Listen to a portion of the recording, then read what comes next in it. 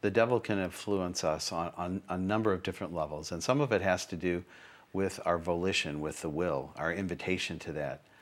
Sometimes we may just innocently stumble upon something of darkness, and sort of like the smell that comes from deep frying, you know, it kind of saturates in your clothes, it kind of stays there. It doesn't really get in your skin, it doesn't get in your body, but just kind of hangs around you.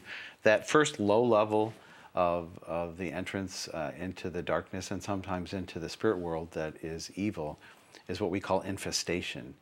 Infestation can happen on two different levels, mainly in the area of physical things like homes. Homes can become infested with the spirit. It's sort of like, again, like if you've been deep frying all day, you come in the house, you can still kind of smell it, kind of hanging around.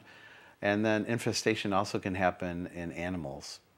And then the next level, sort of like that medium level, that entrance into the area of darkness comes with obsessions. Obsessions most often are handed down through the family tree. We use that word so commonly. We even have perfumes that are called obsession. It almost makes it seem like it's an okay thing. But in that medium level of entry into the area of darkness and evil, again, the demons don't penetrate the soul, don't penetrate the inner part of a person's being, but they come more deeply attached.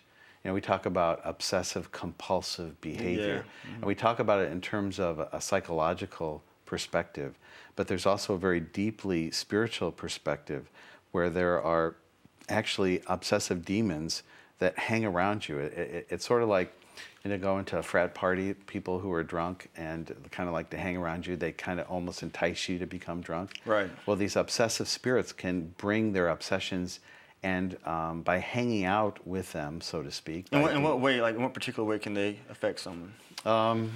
You can become obsessed with, when I was teaching high school, a person in your classroom. Right.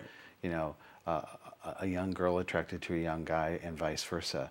So much so that that's all you can think about. You know, you think about him or her when you go to bed, you think about him or her when you're on the soccer field, you think about him or her in algebra class. Math. In math. It's like you can't get your mind off that. And that's the way those obsessive spirits are. Sort of like this little whirlwind around you.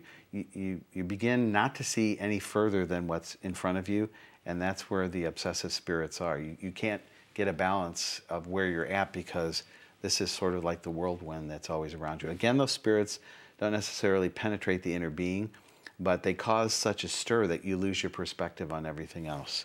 You become so obsessed with whatever it is. Right. You could be obsessed about, you know, alcohol, you could be obsessed with power, you could be obsessed with money. There are many different obsessive demons that can come to create this whirlwind that keeps you from seeing any further than that. And most of these spirits of obsession, they come in through our woundedness, right? Because they'll see right where we're wounded, and they're like, that's where we're going to attack, because that's where the stronghold takes place. Most times it seems like a quick fix. Right. You know, you're frustrated, you're angry, you feel like I have something to drink, so you become obsessed with alcohol. Anytime you feel like life is just getting overwhelming, you use that as a quick fix. And many times the spirit of obsession can move you in that way to create an imbalance in your life. And then the high speed level, as it were, of interacting with the demonic is something that is more rare than common. Most times possessions occur within the womb, where generational demons are invited into the womb of a child being formed within her mother's womb or his mother's womb.